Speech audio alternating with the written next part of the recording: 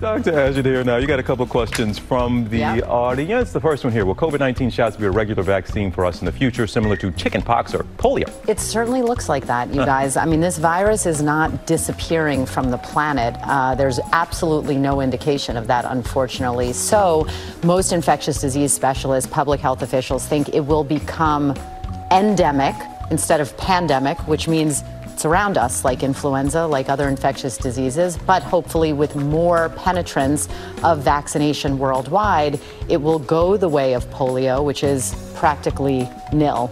But yeah, unfortunately, it's not disappearing. All right. And then a non-COVID question. Are there certain supplements that I should be taking if I'm following a keto diet? So my medical and nutritionist advice is no, unless you have been explicitly and specifically diagnosed with some kind of deficiency. A lot of times these are money-making. They contain largely sodium. You could literally write the book on this in terms of following a keto-style diet, and there's really no supplement that's needed. Your body is a very efficient metabolic machine, and when it switches from burning glucose to burning ketones and fat for fuel, you don't need anything that comes in a pill.